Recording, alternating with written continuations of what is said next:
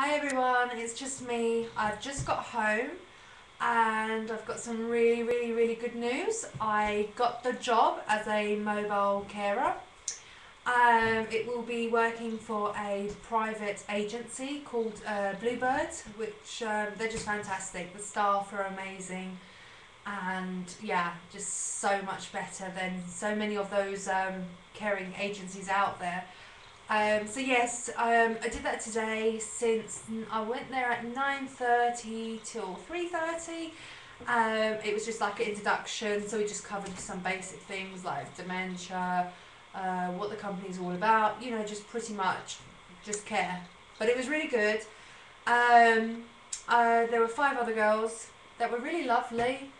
So we had a good old chat and natter, and of course my gastric bypass kind of came into it, and everyone was like ooh and ah and amazed, and you know, you're doing so well, and what was it like, and yeah, they've just been really good. So yep, it was very good. I got my uniform, I'm wearing it now. This is not my real uniform.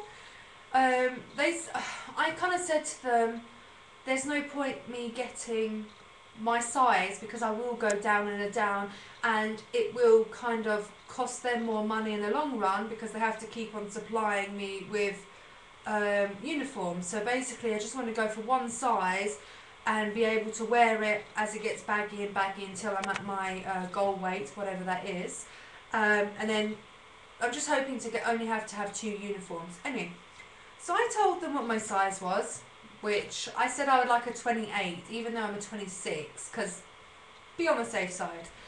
And they said if they had to get the uniform, they would have to have it specially made, which sounds really horrible, but I'm big. Like I said, I am big, so when you do have health carers, they're normally no bigger than a size 18, I would have thought.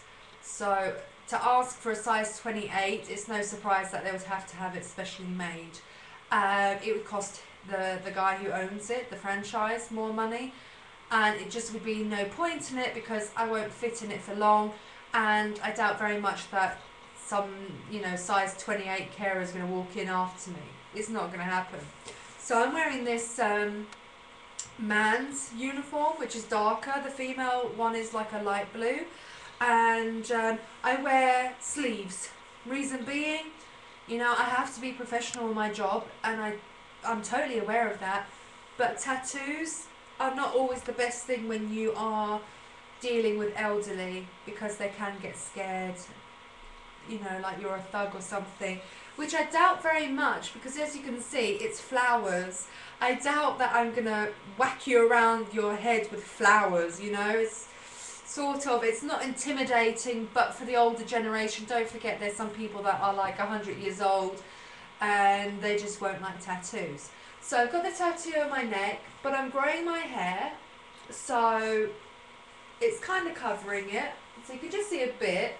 I've got Believe there, I don't know if you can see that, and that one there, the flower one, which is really visible, so I have to cover it up. But of course, if I'm caring for the elderly or the client at the time and I have to wash them, I do have to pull up my sleeves. It's going to be ridiculous to get soaking wet just so they can't see it.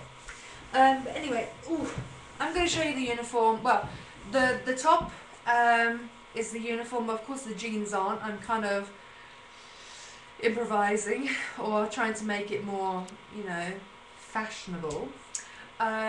But I'm supposed to be wearing dark shoes, no trainers, and dark trousers.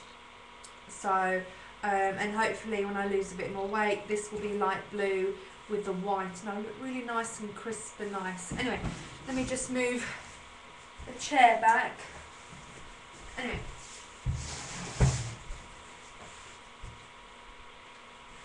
I look like a caretaker. It just does not look feminine at all. I look like I'm gonna, I don't know, change a light bulb or something.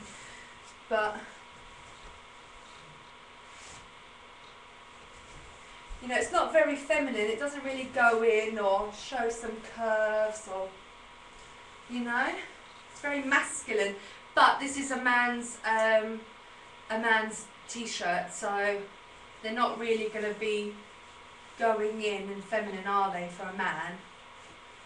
But at least it's on, and it's got the sign, New Bird.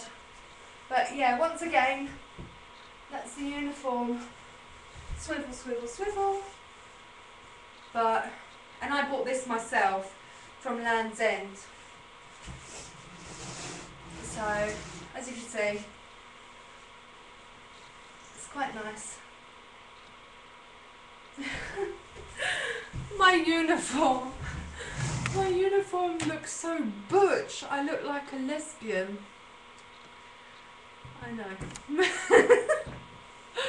Anyway, so that's what I did today. I got a job literally 4 weeks after my gastric bypass, and I'm doing well. I'm doing really, really, really good. But yeah, anyway, that's all I have to say for today. And that's about it, really. I can't think of anything else to say. I had yogurt. Everyone else was eating like beautiful sandwiches, and I had a yogurt, and I didn't like it. I didn't want the sandwich. I was feeling a little bit sick, as in hungry, but I only had like 3 spoons because I knew that I wasn't gonna. It's a long day, so I mixed Complan, which is a nutritional milkshake, with a yogurt to get double calories. I had 3 spoons, maybe 4, and I've still got loads. Still got it in here. Okay, I can't even find it. There it is. I just haven't eaten it.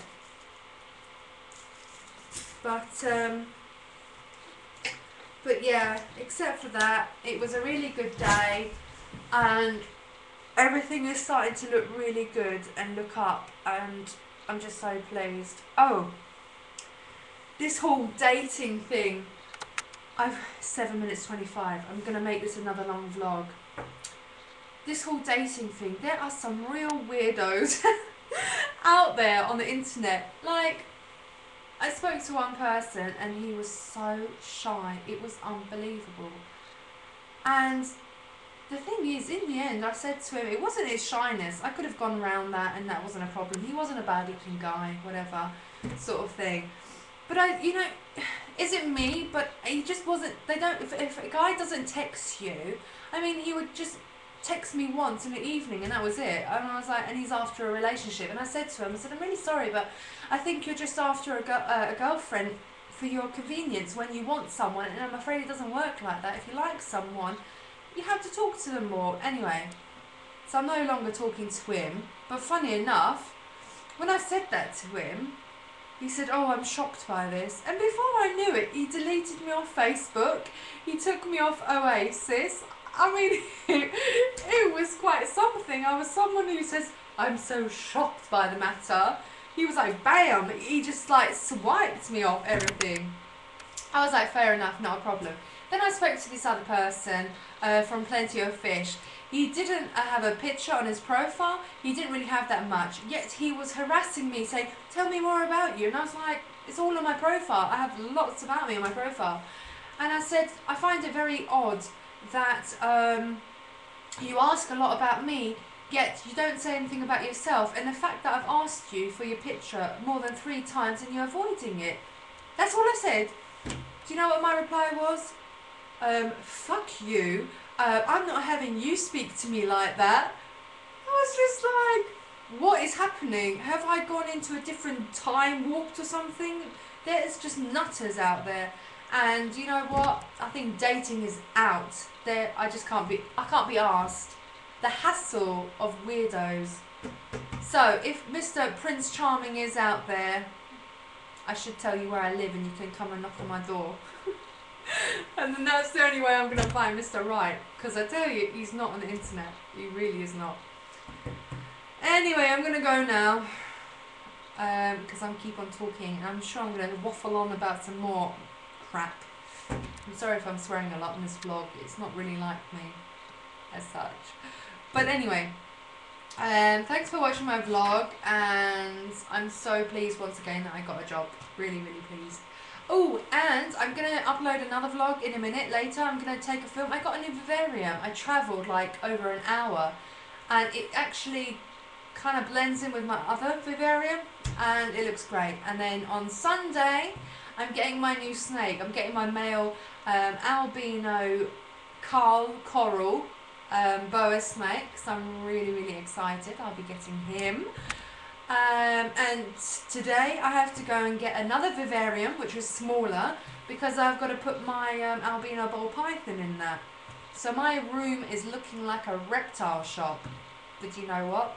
I love it. I absolutely love it. My mum hates it. She says I would feel claustrophobic. You know what?